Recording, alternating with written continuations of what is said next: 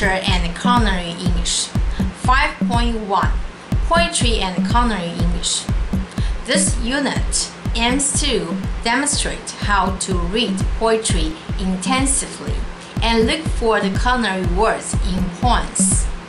Intensive reading is to read a text intensively by looking up every word, phrase, or collocation that you want to learn in order to understand the meaning of the text. In this video, the aim is to look up culinary words in poems for learning English for specific purpose.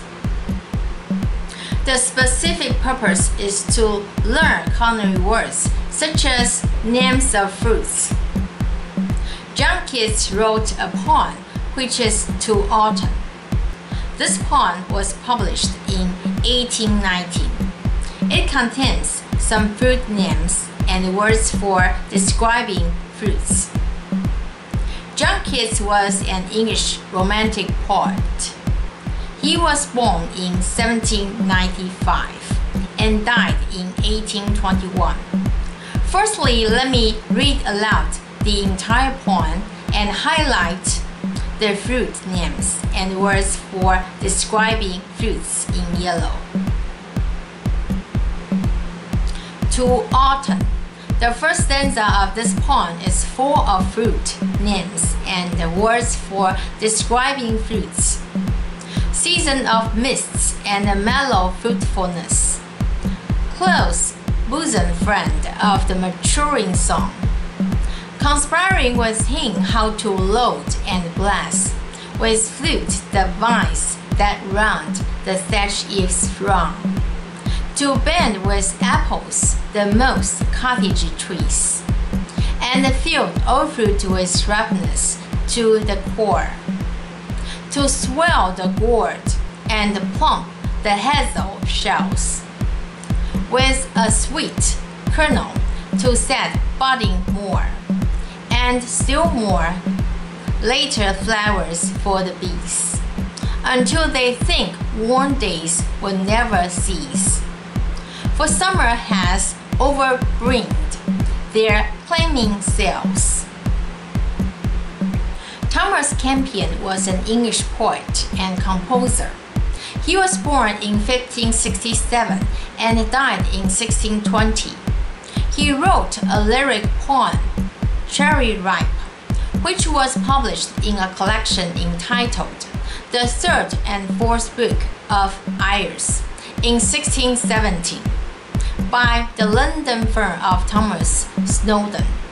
In the poem Cherry Ripe, you can find fruit names. I marked them in yellow. The following is the first stanza. Cherry ripe. There is a garden in her face, where roses and white lilies blow. A heavenly paradise is that place, wherein all pleasant fruits do flow. There cherries grow, which none may buy, till cherry ripe, themselves do cry. Robert Frost was an American poet. In 1874, he was born in San Francisco. He died in 1963. He won 4 Pulitzer Prizes and became the most famous poet of his time. His poem, After Apple Picking, depicts the process of picking apples and the byproduct of apples. The culinary words are marked in yellow in this poem. After apple picking, my long pointed ladders sticking through a tree, toward heaven still, and there's a barrel that I didn't fill beside it, and there may be 2 or 3 apples I didn't pick upon some bough, but I'm done with apple picking now. Essence of winter sleep is on the night. The scent of apples. I'm drowsing off. I cannot rub the strangeness from my sight. I got from looking through a pane of glass. I skimmed this morning from the drinking trough and held against the world of hoary grass. It melted, and I let it fall and break. But I was well upon my way to sleep before it fell, and I could tell what form my dreaming was about to take. Magnified apples appear and disappear, stand end and blossom end, and every fleck of rosette showing clear. My instep arch not only keeps the egg, it keeps the pressure of a ladder round. I feel the ladder sway as the bells bend, and I keep hearing from the cellar bin the rumbling sound of load on load of apples coming in, for I have had too much of apple picking. I'm overtired of the great harvest I myself desired.